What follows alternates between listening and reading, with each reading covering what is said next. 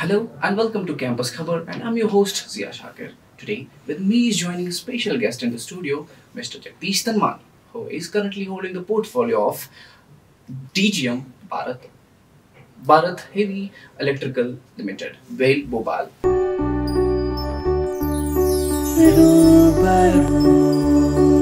रूबरू एक खास मुलाकात.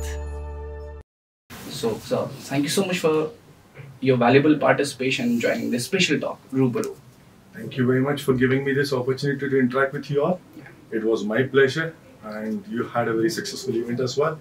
I'm privileged to be here today and be a part of your game. Thank you very much for calling me. Yes, sir. Since Spandan is everywhere, like we had a mega tech festival in the university, what would be your key takeaways that you want to share with our people? Oh, absolutely. There have been many key takeaways as well.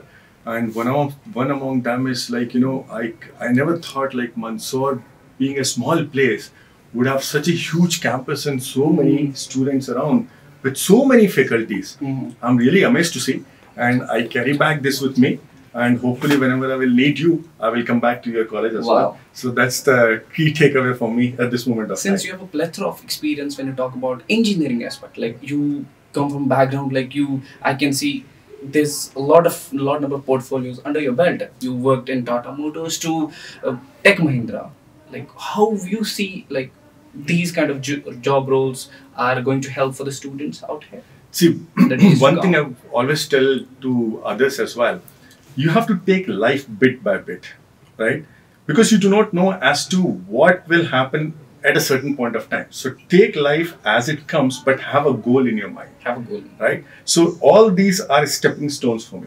So what I'm trying to do is I'm trying to gain experience from each and every place where I work and in various capacities and in various domains. So that gives me a holistic experience. And basically my aim would be what I really want to achieve now is basically, I want to basically build entrepreneur ecosystem. Entrepreneur ecosystem. Right? Yes. Today, I myself tried to do it, which I couldn't succeed. That's okay. I can admit it openly as well. But now, what I wish to do is, what I want to basically give all the experience that I have gathered to people who can actually build, large companies, big companies, and do very phenomenally, within India as well. So I want to basically mentor them and try to provide as much mentorship as possible without basically, what I would say, without charging anything. Or it's basically a pure play mentorship. So that's what the objective I'm trying to go with. That is where your college is one of the places where I'm trying to, where I've come to connect with you guys. So if you have people who can basically need help from that perspective, I will be more than happy to help. And I think that's how, the community will get built up. And that's how, everybody will progress. Even the person who's doing it will progress, I will progress, and the country will progress. So insightful, sir. You talked about the entrepreneur ecosystem that you're going to, teach the students. Like we have a common notion or stereotypical mindset that students after the university, if they leave the university, that job will be waiting for us. So despite knowing the fact that there are a lot of challenges that they're going to face, what would be a message for the students or the viewers? Do you think like they need to take up the internship process and they need to do well, be practical, be realistic? Yeah. See, what I believe is, a lot of students would say that the 3 years or the 4 years of the college period are the periods where you should enjoy the most, because anyway, kaam to karna hi hai. So that attitude of kaam to karna hi hai later basically pushes you 3 to 4 years down in your life. What I recommend to students always is that this is the time where you don't have any obligations, where you have the full concentration. This is the time where you can learn so many things and identify where you actually want to go to.